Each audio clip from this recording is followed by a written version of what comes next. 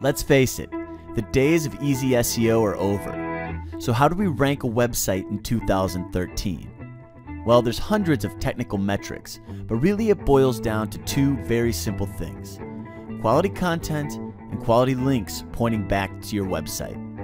So what better way to rank a website than by giving Google exactly what it wants? And we can do that by building our own private blog network. So the first step in this process is finding a high PR aged domain. To make this process easy, I use a program called Powershot, because it will quickly show us the metrics that we need in order to make a sound buying decision. So here's the Powershot interface. It's pretty simple. And the first thing that I'm going to do here is I search without www. I'm going to end up doing both, searching without and with. I just leave this all blank here. So in the settings here, the second thing I'm going to do is I want to only go for top-level domains, .org, .net, and .com. And then the next thing I want to do is I'm going to turn off the page rank. I'm going to turn off all the filters, and then I'm going to turn back on 3, 4, 5, 6, 7, 8, and 9. So this is the page rank of the domains that I'll be looking at. It's going to filter out everything that is under PR3, and generally it'll give me a nice list of PR3s and PR4s. The next thing you want to leave this. You want to leave real ticked here. This will show you domains that only where the PR has been verified by Powershot to be a real PR. The next thing I'm going to set here is the domain age, and I want I pick domains older than 3 years. That's good. Sometimes some people to get more results, they'll do 2 years, but I like older than 3. This is important too. You want your domain to have plenty of existing backlinks, and you're going to want to take a look at the backlink profile, which I'll show you how to do later as well. Some people like to set the domain length to 10 characters and less, but for my purposes, I don't really care at this point. It works for me. These domains have been working for me with I have one that I think is like 23 characters long, and it's definitely helped in ranking a specific site that I've been trying to rank with it. So, and then the other thing typically that I'll do, because I'm a little impulsive, but I like to show auctions ending in the next 24 hours. So I'm going to go ahead and set that. You can set up to 3 days, auctions ending in up to 3 days here. And depending on specifically what I want to do, you know, if I just need a domain real quick, or if I'm looking to bid and get one cheap, I'll set this to either buy now or you know, any of these settings right here. But for now, I'll just leave this on any, and then we'll see all the bids. So once I click save this search, it's going to go ahead and show me all the results of all the domains that are available on GoDaddy for with my search criteria intact, right? So, and what I like to do is click on backlinks right here. Give it a second. It's gonna resort everything by backlinks, and then I'm gonna click on it again, so it puts all the domains that have the most backlinks at the top of my list, right? Because that's the first thing that I like to look at, right? What's also important is its page rank, whether the page rank is real or not, and the domain age, and obviously the price. So you know, this one looks okay. It's 4 years old, real PR of 3, a little bit of traffic per month estimated, $10 right now, and there is 18 hours left in the auction. It looks like it has 20,000 backlinks. That looks like a prime domain for us. So what I'll do is I'm going to tick that one, and I'll go through and I'll find others, and I'll tick the box right here, and then I'll add them to my review list. Once I have a nice review list set up, I'm going to come up right here. You know, I have 3 or 4 domains in here. For now, for this example, I'm just going to use the one. And the first thing that I'll do is really quickly to do a manual check to see if the PR is fake or not. You can just come into Google and put the domain name in quotes and make sure that this comes up as the first result right here. And it's not something like Twitter or anything else. If it's something else, what that means is that the person is redirecting the domain to a high PR domain, and therefore the PR is showing to be something higher than what it is. And that's how they fake PRs when when auctioning off these websites. So just make sure that when you type in the domain name in quotes up here, that it comes up with that domain name as the first website, which it does. Okay, so we're confident this one is not faking the page rank, so that's good. The next thing I want to do is I want to check if this domain name has ever been dropped. In order to check if a domain has been dropped, what you want to do is take your domain name, copy it, go to this website, and I will put this in the description, whois.domaintools.com, and look up your website,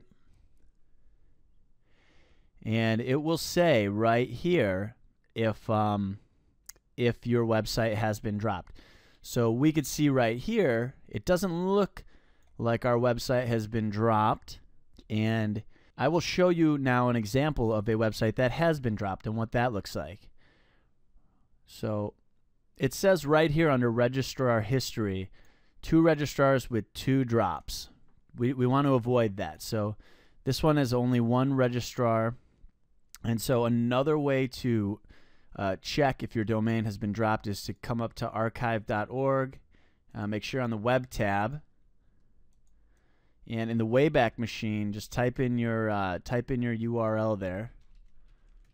Because what you want to do is see if there's anything that goes back to before 2009, this date right here. Because if there is something that is in the Wayback Machine that is before then you know that it's potentially has been dropped. And it doesn't look like there's anything in the Wayback Machine before 2010. So I think this is it's safe to assume here that Devour Eugene has not been dropped, and that we're safe on that. So we've checked now whether or not this has fake PR, which it doesn't, and we've checked to see if this domain has been dropped by any registrar, and it has not been. So the next thing we want to do is we want to check the backlinks. And there's a few ways I like to check the backlinks. I'll use a program called SEO Spyglass, which is by part of the SEO Power Suite. It's free to check up to 1,000 backlinks. And I'll just go in here. I'll put a link to this also in the description down there. And it'll go out and it'll check the backlinks that are pointing, many of the backlinks that are pointing to this website. It's not going to get them all. No backlink checking solution ever gets them all. But it's good to just check them all. Check all of the different backlink solutions, and to find the actual link profile of this website. So then I'll go ahead and I'll just check the links. The nice part about this program is that it'll show me a bunch of different information regarding the links that are coming into this website. Click on finish, and we can see what kind of links we have pointing back. Generally, if there's no links back on a page, that means that there is no link on there, so it can't find a link, or the page is missing. So really, we have these links right here, these PR2 links pointing back from this website right here. Take a look. Kind of just go to the website and see what the website is and why it's linking this website, to make sure that you can keep the link, because you don't want to lose any of these links, because you might lose your domain, your authority on the domain. See, this looks like a link that's gonna get deleted pretty soon because the picture is missing. So anyways, just go through and take a look at the link profile, see what links are going where, if these are all coming from the same spot. You know, this isn't a perfect situation here. You know, so the next thing I'm going to do is go And I'm just going to click the backlinks, the number here in PR Powershot, and it's going to take me to Majestic SEO. So it's showing all these 18 referring domains, 20,000 backlinks. You know, 18 referring domains isn't that good.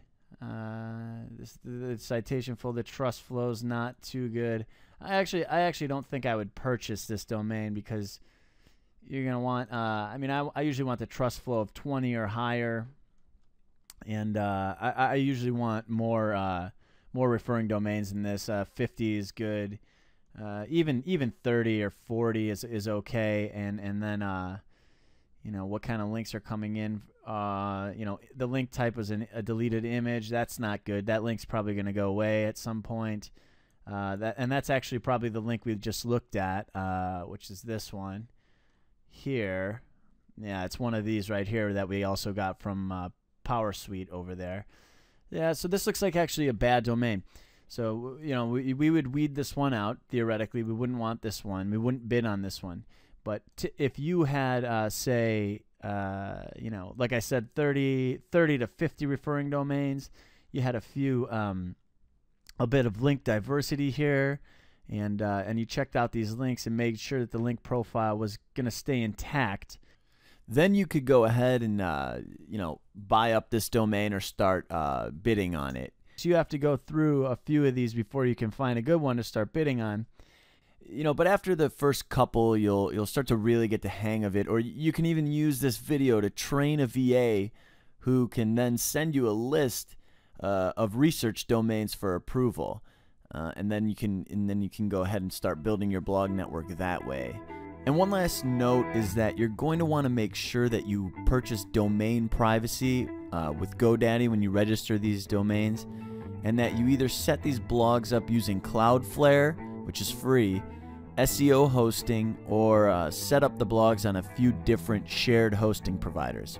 And I've put some links to all of the resources mentioned in this video in the description for you.